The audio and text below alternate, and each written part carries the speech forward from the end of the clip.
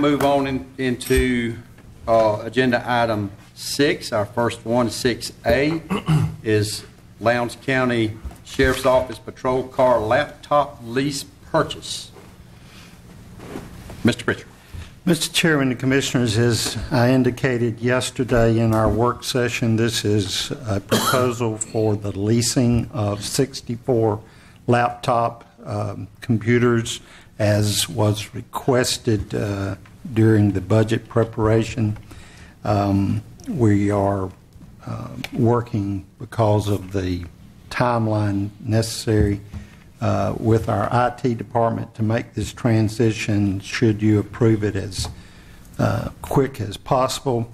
The action that we are proposing tonight would be for you to authorize the finance director to issue a purchase order for the leased equipment that is listed in your documents.